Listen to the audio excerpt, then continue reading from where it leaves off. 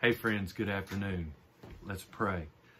Heavenly Father, thank you for today and all the blessings you've given us. Please, as we study your word today and as we turn to you, please turn to us and lend your ear and lend your spirit that you would hear us and that you would bless us and inspire us the same way you inspired the original writers.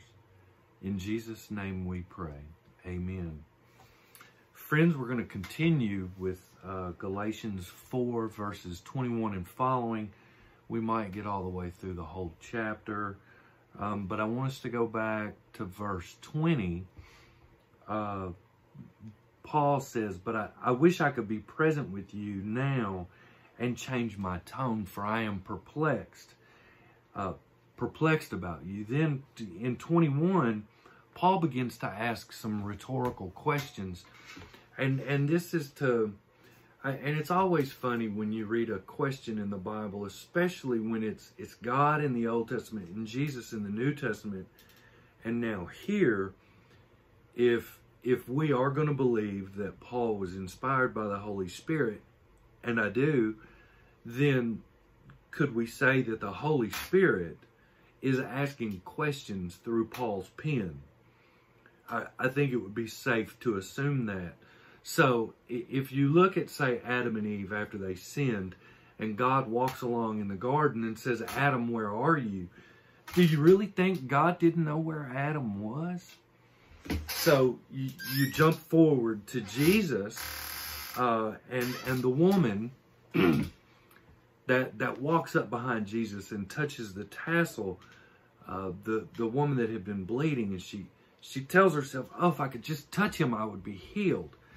And she touches him, and Jesus turns around and says, "Well, who touched me?" Do you really think Jesus didn't know who touched him?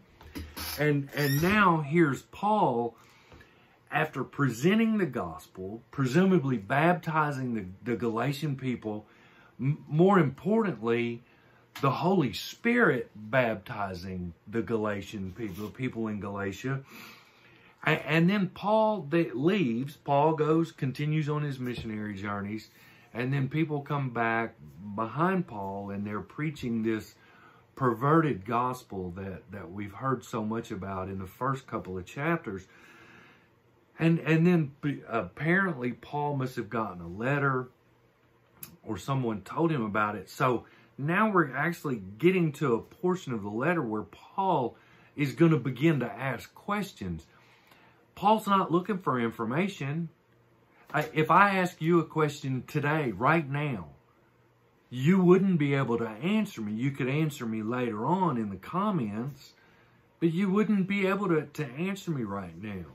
So Paul is not particularly looking for information. Paul, just like God did with Adam and Eve, and just like Jesus did with that particular woman that touched him, Paul is trying to do the same thing. He's trying to get these people to look at themselves and say, "Wow, Adam and Eve, wow, where am I? Look at me. I have run from the God that I should have run to." Jesus turns around, "Who touched me?" That woman had to think in herself, "Gosh, that was a bold move. I snuck up behind the Messiah and touched him." Well, now Paul is going to begin to ask a series of questions. And the first one is in verse 21. "Tell me, you who want to be under the law, do you not listen to the law?" Now, that's just his first question. And Paul's going to lay out some of the law here. "For it was written that Abraham had 2 sons, one by the bondwoman and one by the free. But the son by the bondwoman was born according to the flesh, the son by the free woman through the promise.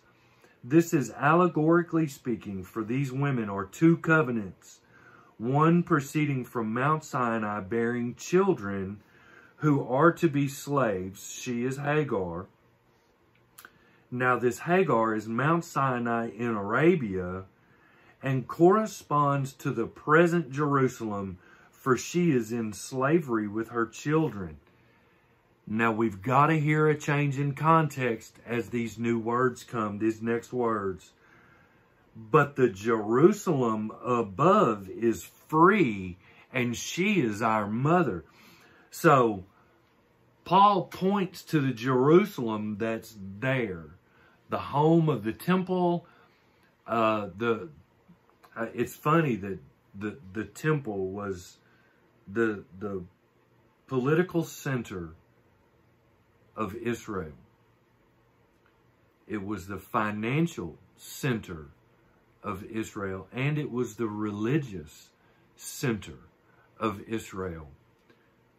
I wonder what kind of a town we could have today if church was the center of all three of those areas of one's life. Okay, I went to preaching. So Paul is pointing at the Jerusalem of that day. I started to say modern day Jerusalem. But the Jerusalem of his day, when people were literally bound to the temple. The business, religion, and politics all were right there centered at the temple. So they were bound to it. They were slaves to it. Just like Hagar and Ishmael, they were earthly. This is of the flesh. Verse 26, but the Jerusalem above is free, the heavenly Jerusalem. And I believe what Paul is trying to do here is in the Holy of Holies, where the mercy seat was and the Ark of the Covenant, these were mere shadows. These were images that were created by human hands that were to represent what's actually in heaven. And this was just the best God could do through us. This was the best we could do here on earth. But in heaven was the true mercy seat. In heaven is the true Ark of the Covenant. In heaven, in the New Jerusalem, to use John's language from Revelation. So, Paul is not trying to get people to look particularly at the Jerusalem of his day. Paul was trying to get people to look to heaven for the promises from God. It's really simple. We can live a spiritual life or we can live a physical life. It's just that simple.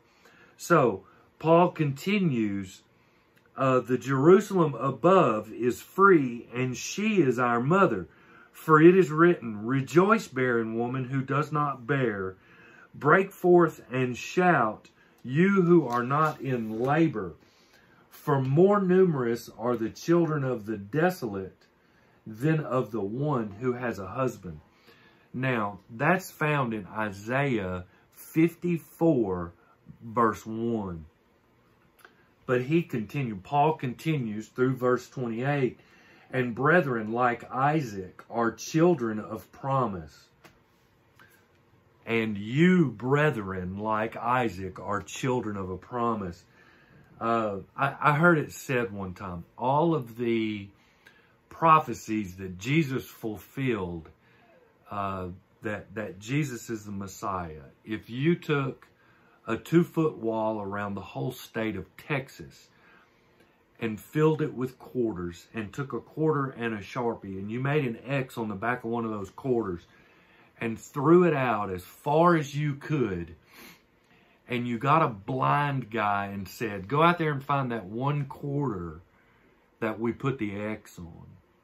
The chances that this guy could find the quarter are the same chances that Jesus is not the Messiah.